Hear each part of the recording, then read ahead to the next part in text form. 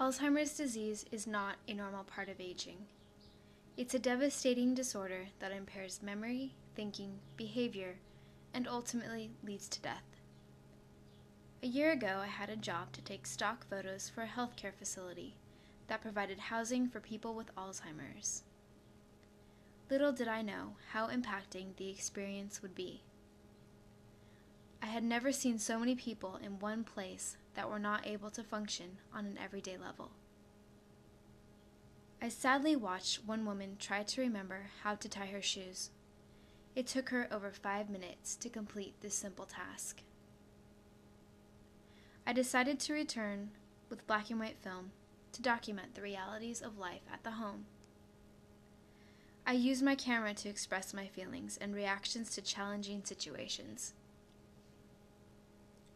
One day, this lady was shouting, "I love you, I love you," and then she kissed my hand, sunk her head down, and moaned, "I'm dying." I felt the story needed to be told. I was drawn to this mysterious disease as if a close relative had it, and I wanted to know more. I was so curious and perplexed by these people's disease that I kept going back to spend time walking around the halls with them and listening to their one-way conversations. I was hoping to understand why people would fall victim to Alzheimer's.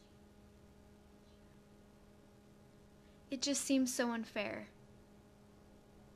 and scary. Most of all, I felt deep compassion for families of those plagued by this disease. The person that they once knew seems gone, and now all that's left is their loved one's body. I will never forget how this place made me feel and how the people impacted me. I have a new appreciation for life, and most of all, for the ability to remember.